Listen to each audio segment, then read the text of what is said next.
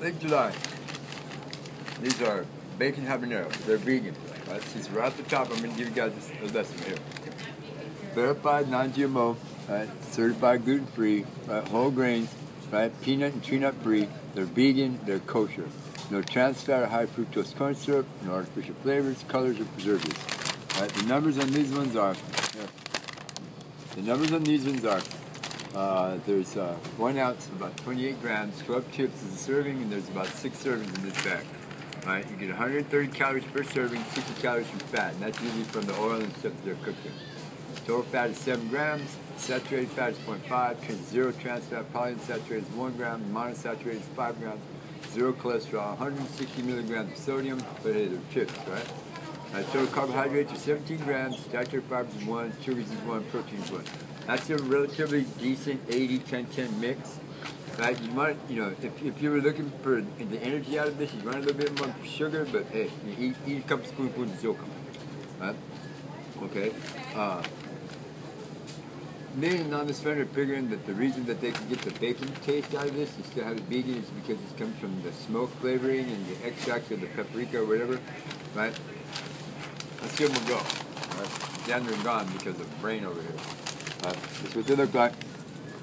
Well, they're usually a little bigger, but we got crumbs because Brainwave over here ate them all. They're in the burritos, dingus.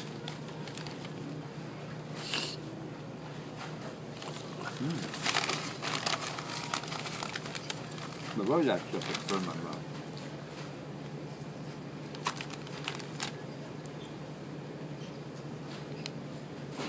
Doritos. The consistency of the chip is like a Dorito, but to take the paprika, there's a light hint of the habanero, just a light hint, but then chips, for some unknown reason, they just can't make chips spicy. I don't know what it is. It tastes more kind of like a... We had spicy chips. Yeah. It tastes kind of like it tastes like the Dorito, nacho cheese, with just a hint of habanero and some paprika on it. But it does. Low sweet.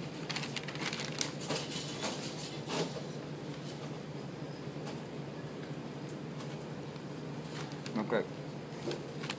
Got it. Very good. Habanero barbecue. I don't know. This is the part I like right here. Here's my finger this way.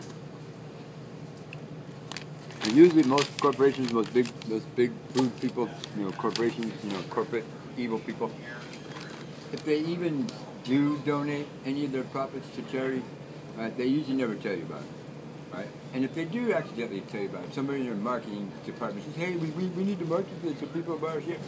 They only donate 1%, or it's like $1 for every million that they make.